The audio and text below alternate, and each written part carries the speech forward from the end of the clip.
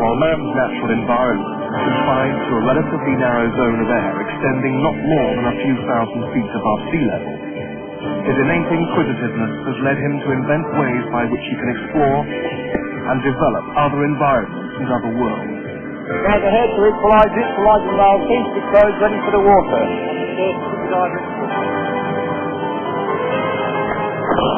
Driver in the water! The science of diving is a prime example of this inventiveness and of man's determination to extend the horizon which nature gave him. But while man can almost emulate the fishes in this underwater world, his basic bodily structure and its essential requirements remain the same. Next driver, next diver. Driver 1, this is control, are you well? Understood. Diver reports well. Good. Hazards will therefore always be present. And uncompromising vigilance will always be an absolute necessity in such an alien environment. Diver appears to have breathing problems. Checking the diver. Diver 1, this is control, are you well? Diver failing to answer the call. Away, stand by, driver.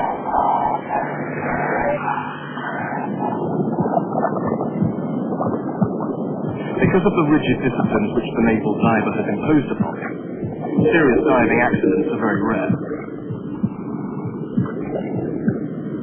But nevertheless, things can go wrong for a wide variety of reasons, even for the well-trained diver.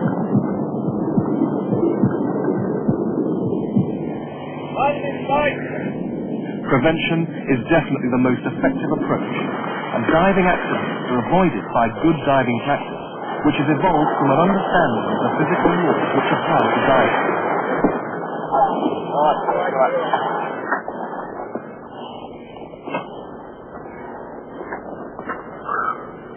You alright, George?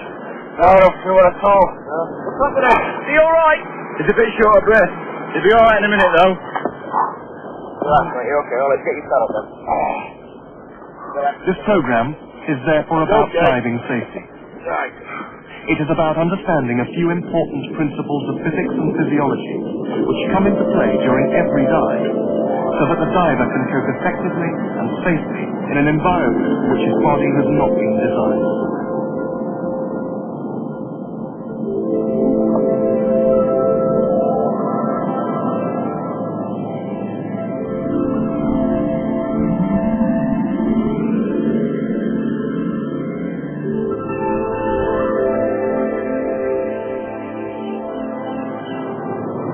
Before we can examine the factors which affect the diver while he is underwater, we must first understand a little of how he functions in his natural sea-level environment. First and foremost, our bodies require a constant supply of oxygen in order to carry on their metabolic processes, to stay alive, in fact. Normally, this is obtained from the air around us, which is made up approximately of 21% oxygen mixed with 79% nitrogen. In the process of breathing, air is carried along a tree of gradually narrowing tubes until it reaches a system of air sacs called alveoli, located at the end of each tiny tube. The alveoli are surrounded by a network of very fine blood capillaries, and it is here that the body extracts oxygen from the air that is breathed.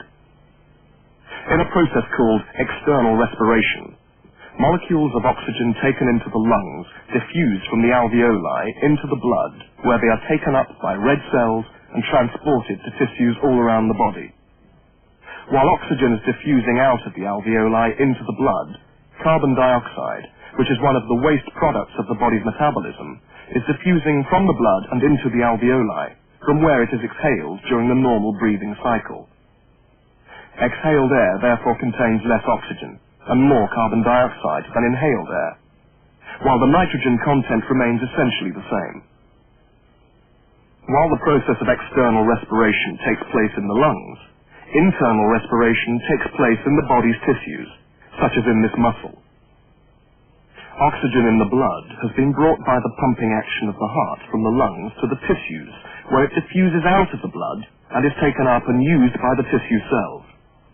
At the same time, the carbon dioxide waste, produced by the tissue cells, diffuses into the blood and is carried back to the lungs for exhalation, as we have previously seen. During exertion, the muscles involved will need more oxygen in order to function, and by speeding the action of the heart and respiration, the body ensures that more blood and therefore more oxygen is delivered to it. On the other hand, when muscular activity becomes minimal, when the body is at rest, the heart and lungs slow down again in accordance with the lower level of oxygen demand. A physically fit person can therefore perform all manner of tasks, almost without thinking about it. The heart and lungs adjusting their supply of oxygen to the tissues according to the changes in the body's needs. Although we are usually unaware of it, the oxygen and nitrogen in the atmosphere around us exerts a fairly constant pressure upon our bodies, and this atmospheric pressure, as it is called, is measured as 1 bar absolute at sea level. There are a number of air-filled cavities in the body which are important for the diver. They are the ears, the sinuses, the lungs, and to a lesser extent, the stomach. Pressure in these cavities is in equilibrium with the surrounding at 1 bar absolute, because they all naturally connect with the body's exterior. Okay, mark each other around, ready for the dive, please. Now that we have described the basic physical and physiological factors which affect the human body in its normal environment at 1 bar absolute, we should now try to understand the effects of increasing and decreasing pressure on the body as they are experienced during the descent and ascent stages of a routine dive. Note that while these effects are described one after the other in sequence, in reality they occur simultaneously and affect the diver's body continuously. Firstly, the question of buoyancy. When you're ready. Dive in the water! The physical law governing an object's buoyancy was first described by the ancient Greek mathematician Archimedes. Simply expressed, Archimedes' principle states that an object immersed in fluid experiences an upward force equal to the weight of the fluid it has displaced. Applying this principle to the fully equipped diver, when his weight in air is the same as the weight of water he displaces, he will be neutrally buoyant and will float. In order to descend, the diver must make himself negatively buoyant. This is achieved in 2 possible ways. First, by wearing a lead weight belt. And second, reducing the volume of his equipment by venting the gas trapped inside it, so that he displaces less water.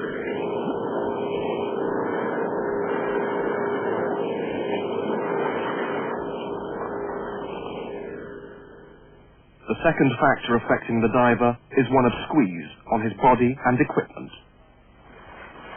When the diver enters the water and descends, the principal change from his normal surface environment is one of increasing pressure acting on all parts of his body.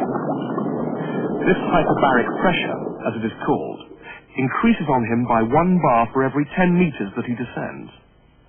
This increased pressure will not affect the fluids and solid tissues of his body, which, for all intents and purposes, are incompressible. It could, however, affect all those cavities in his body and equipment where gas is present, tending to squeeze them inwards if there is relatively lower pressure within. To understand this effect, we need to consider the physical law which governs the relationship of pressure to volume of a gas. Boyle's law states that, for a fixed mass of gas at a constant temperature, as the pressure increases, its volume will decrease in proportion, and vice versa. To illustrate Boyle's law, a container on the surface of the water will hold air at 1 bar absolute. At 10 meters, where the pressure has doubled to 2 bar absolute, the air in the container will be compressed to 1/2 of its original volume. Pressure has doubled, causing the volume to halve. At 20 meters, where the pressure is 3 bar absolute, the air is compressed to 1/3 of its original volume, and at 30 meters, or 4 bar absolute, to 1/4 of its original volume, and so on. Displayed as a graph, we can see that the greatest change in volume takes place during the first 10 meters of descent. Thereafter, each additional 10 meters of depth produces a proportionately smaller and smaller change in the volume of gas. Applying Boyle's law to the diver, this snorkel diver is breathing air at 1 bar absolute on the surface.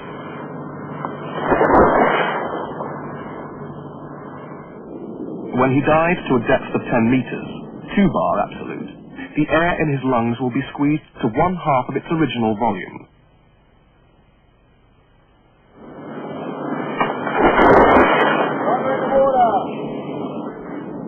The aqualung diver can overcome this squeeze on his lungs by using equipment which delivers gas at the same pressure as that of the surrounding water, therefore enabling his lungs to expand normally. So at 10 meters, the demand regulator delivers gas at 2 bar absolute. At 20 meters, it delivers it at 3 bar absolute, and so on, always equalizing the pressure of the gas delivered with the water pressure surrounding the diver. While the regulator allows the diver to breathe at various depths with relative ease, it is important to know, however, that there is a price to be paid. As the diver goes deeper, the air breathed becomes more dense. He will therefore use his supply much more quickly at greater depths. At 20 meters, for example, the diver will breathe 3 times more gas for each breath taken than at the surface. At 30 meters, 4 times as much, and so on. Let us now look at the possible effects of increasing pressure on the other gas-filled cavities of the diver's body during descent. First, the ears. The external ear and the middle ear are divided by the eardrum, or tympanic membrane. The pressure on either side of this membrane is normally the same. Changes in pressure occurring externally are equalized by air passing up the eustachian tube, which links the middle ear to the throat. Divers restore the volume of the middle ear by using a procedure through which air is made to enter the middle ear via the eustachian tube. This is called clearing the ears. If for some reason air cannot reach the middle ear because of a blocked eustachian tube, then as a result of Boyle's law, as the pressure increases during descent, the volume of air within the cavity will decrease, resulting in a painful inward bulging of the eardrum. In this situation, continued descent could result in rupture of the eardrum, and it is for this reason that a diver with a head cold or who is unable to clear his ears should not dive. Caution should always be exercised when attempting to clear the ears. The effect of this action is to increase pressure within the skull, which is then transmitted to another membrane, called the round window, which separates part of the inner ear from the middle ear. If this pressure becomes excessive through overvigorous attempts to clear the ears, the round window could literally blow out, causing a serious medical condition, known as round window fistula. Ear clearing should therefore always be performed gently.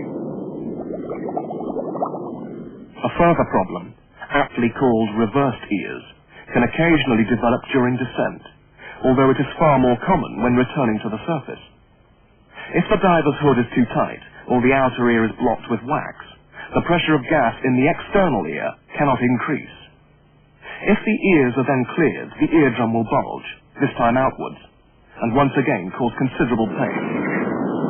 The simple answer to this problem is never to wear a hood which fits too tightly, and also ensure the ears are kept free of wax. The sinus cavities of the cheekbone and forehead are subject to squeeze effects similar to those in the ears. Normally, pressure within the sinuses is maintained at ambient pressure via an opening which connects the sinus to the nasal cavity.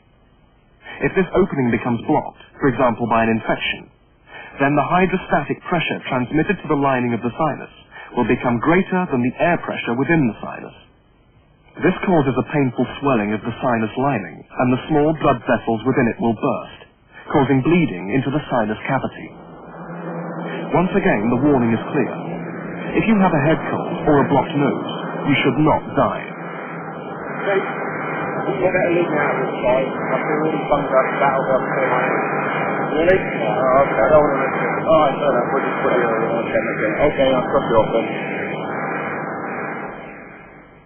Let us now turn to the remaining factor affecting an air diver's descent, and look at the effects of pressure on the absorption of various gases by the blood and body tissues. As we have seen, The air we breathe on the surface is made up of about 79% nitrogen and 21% oxygen. According to another law of physics, Dalton's law, the total pressure of gas mixture equals the sum of the partial pressures of all the individual gases in it. Expressing this in terms of pressure, nitrogen is therefore 0.8 bar absolute, and oxygen 0.2 bar. The proportion of the pressure for each gas is called its partial pressure. So, at a depth of 10 meters, where the pressure of air breathed is 2 bar absolute, the partial pressure of nitrogen will be approximately 1.6 bar absolute, and of oxygen 0.4 bar. The proportions remain the same, 4/5 and 1/5, and the partial pressures adding up to 2 bar absolute in total. Let us now consider how nitrogen is affected by changes in partial pressure. During the diver's descent, his body tissues and blood will be absorbing nitrogen. As the pressure increases, the more nitrogen is absorbed. So the deeper the diver goes, and the longer he stays down, the more nitrogen becomes dissolved in his body. While this process of absorbing nitrogen will do the diver no harm, at depths greater than about 30 meters, where the partial pressure is 3.2 bar, nitrogen can have toxic effects on the body. These effects getting progressively more severe as depth increases. Nitrogen narcosis, as this condition is called, can produce a variety of subjective feelings, including dizziness, spinning sensations, buzzing in the ears, and a bitter metallic taste in the mouth, many of them similar to those of alcohol intoxication. Yeah, it varies, but generally dizziness, you're convinced that you're actually going round and round the rope, although you're not in fact. You can feel quite dizzy, light-headed. It's not a bad feeling. Generally, as you sort of decrease your depth, it will then tend to disappear. As you go deeper, it gets worse. If you stop and concentrate, you can overcome the feeling. As long as you are aware it's happening, if you are aware it's happening to you, you can combat it. But if you just forget what you're doing, then it'll take charge of it. Trained, experienced divers can habituate to nitrogen narcosis by regular exposure, in much the same way as one can habituate to alcohol. Yeah, it is like being drunk, yeah. For the inexperienced diver, however, the wisest course of action is to ascend as soon as narcosis becomes a problem. Oxygen, so vital to life, can become extremely toxic if breathed under pressure. At a partial pressure above about 0.5 bar absolute, oxygen will eventually become toxic to the lungs. At higher partial pressures, such as above about 2 bar absolute, oxygen can suddenly become toxic to the brain, causing convulsions and loss of consciousness. Thus, if the mixture being breathed has an oxygen content greater than that of air, the maximum safe depth at which the mixture can be used must be progressively reduced. A diver breathing 100% oxygen is therefore limited to a depth of only 7 meters to avoid the toxic effects of oxygen. Normally, the amount of carbon dioxide in exhaled air is only about 4%. In open circuit equipment such as this, carbon dioxide is exhaled along with other exhaust gases. Some types of diving equipment, however, employ a rebreathing system in which fewer bubbles are released, the carbon dioxide being extracted chemically by an absorbent material held in a special canister. If the correct drills are not carried out, or if the rebreathing equipment is faulty, carbon dioxide may not be properly extracted, and there is the potential for it to build up to a toxic level in the diver's tissues. Clear, Council, on second time. Bypass tested, ready for the water. Understood. Put the diver in the water. Understood, in the water. The increased amount of carbon dioxide in the blood stimulates the respiratory centers, so that respiration increases rapidly. The diver experiences breathlessness, coupled with a feeling of general distress and anxiety. It is very important that divers are able to recognize the symptoms of carbon dioxide poisoning and take appropriate action. Stop, rest, and when using a rebreather, flush through the counter lung. If symptoms persist, all divers must return to the surface slowly in order to rest and breathe fresh air. The symptoms will then quickly disappear, the only after effect being a thumping headache. Carbon monoxide, even in trace quantities, can be lethal to the diver when breathed under pressure.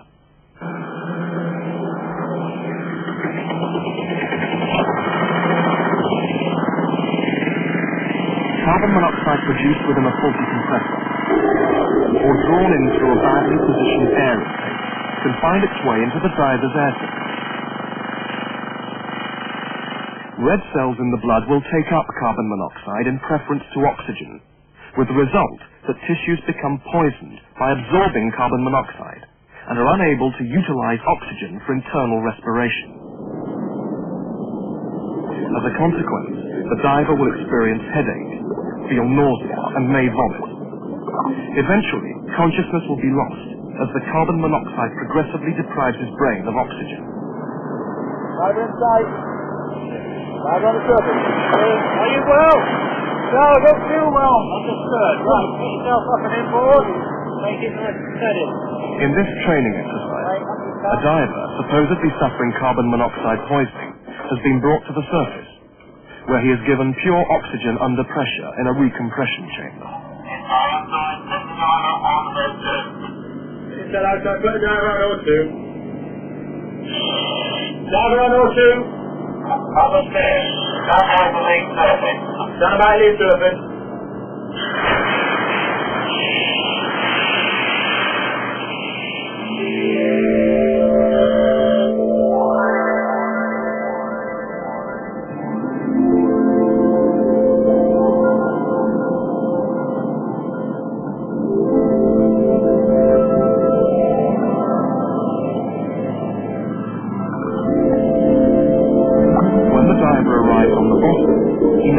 Adjust his weight belt or heart straw, which will slacken and reduce the compression of his suit.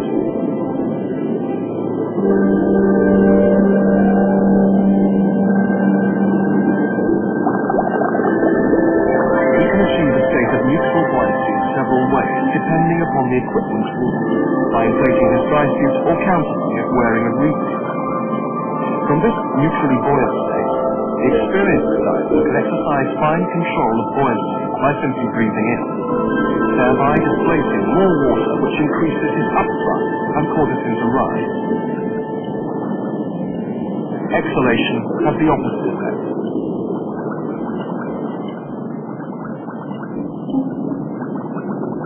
As the diver descends deeper and deeper, his natural senses are subject to various potentially disorientating sensations.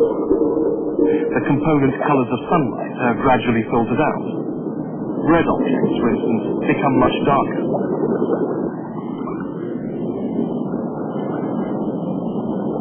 At extreme depth, there is little or no light penetration at all.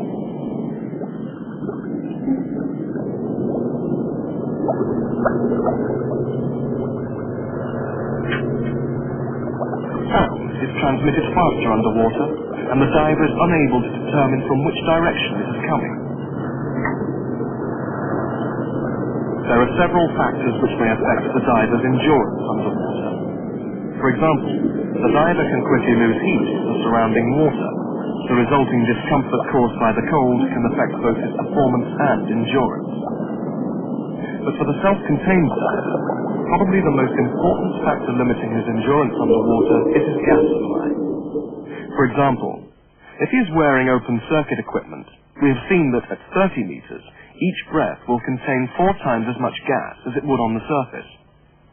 Additionally, the harder the diver works and the faster he breathes, the more gas he will use. Furthermore, gas density increases with depth, making it physically more difficult to ventilate the lungs. The actual work of breathing, therefore, increases at the expense of the diver's ability to perform his task. Pull the diver up.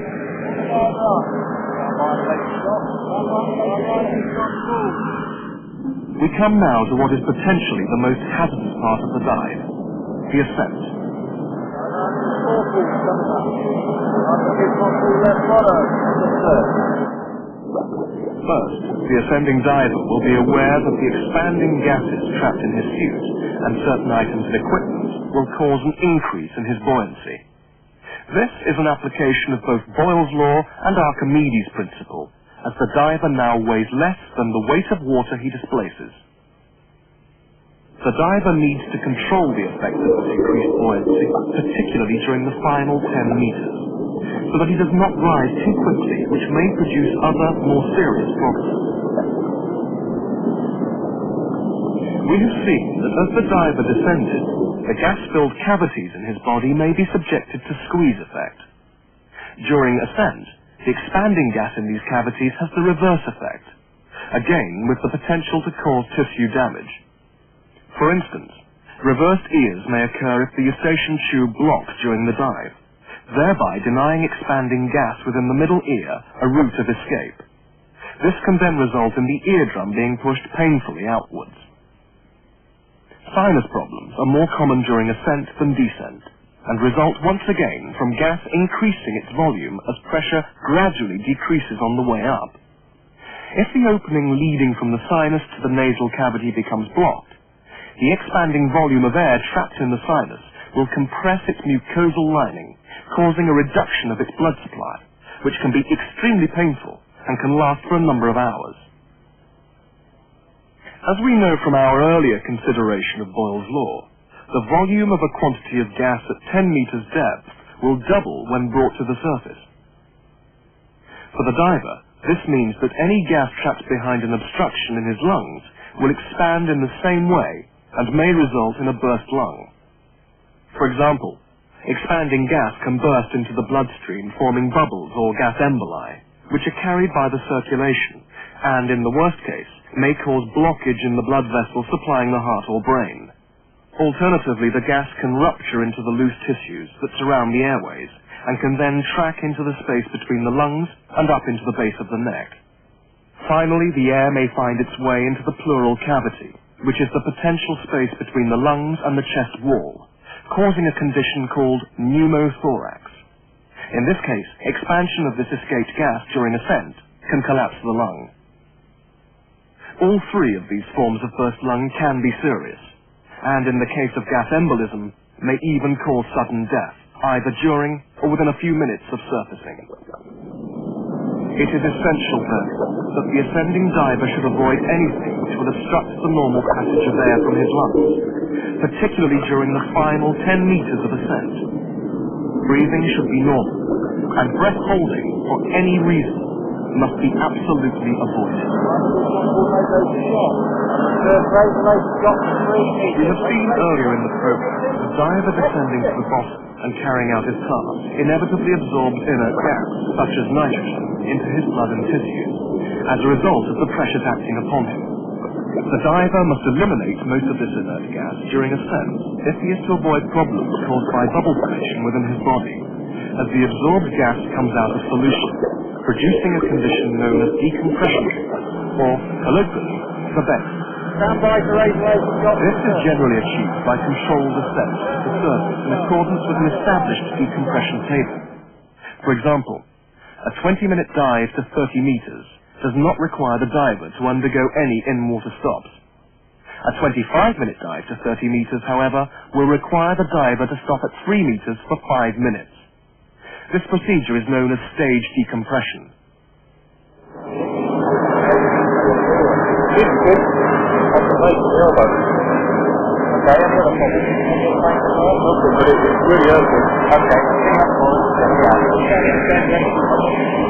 Decompression sickness is a term describing a group of illnesses ranging from slight discomfort and itchy skin to life-threatening brain disease.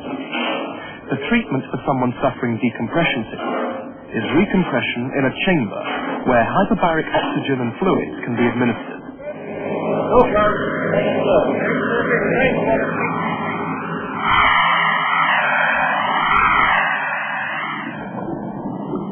However, prevention of decompression sickness by the correct use of an established table is by far the best treatment. Diver, just run full report as well. Understood. Raise the lazy shot to the surface.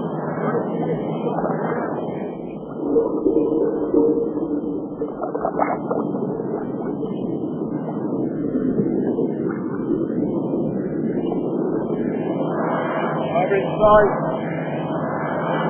Diver on the surface indicates well. Understood. Diver onto the ladder.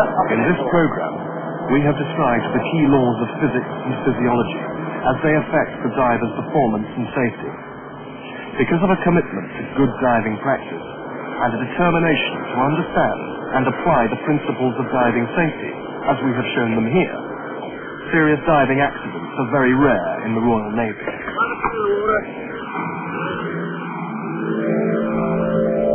As a result, the diver has been able to break through the constraining bounds of his natural environment and is privileged to explore and be part of a world which is available only to the very few.